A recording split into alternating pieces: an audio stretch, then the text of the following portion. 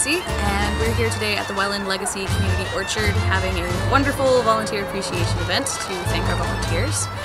We came to Welland because TLC holds a covenant on this land, which protects it forevermore, which is a great thing because it's a very productive orchard with over 200 cultivars of apples, grapes, figs, medlars, all sorts of different wonderful fruits. So we've had a really great day here today, thanking our volunteers. And Amanda is here also with the Greater Victoria Green Team.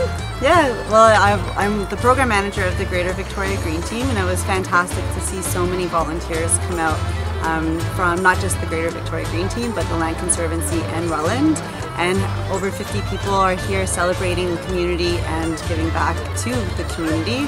And yeah, so a little bit about our program. We are a regional-wide environmental volunteer group, and so we work in places like Welland and throughout the CRD to restore our park through hands-on educational activities.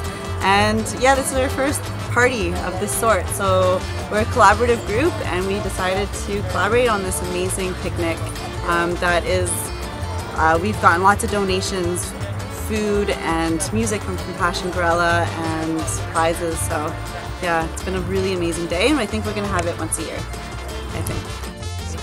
That's our hope. Yeah. So thank you to volunteers. Yes, thank you so much. Been getting out to new parks, meeting new people, trying new things, getting familiar with new plants I never even knew of before. There's sometimes we're reading and we look up and we just see them running around. There's flowers everywhere and they're just loving it. What was your favorite part of volunteering this summer?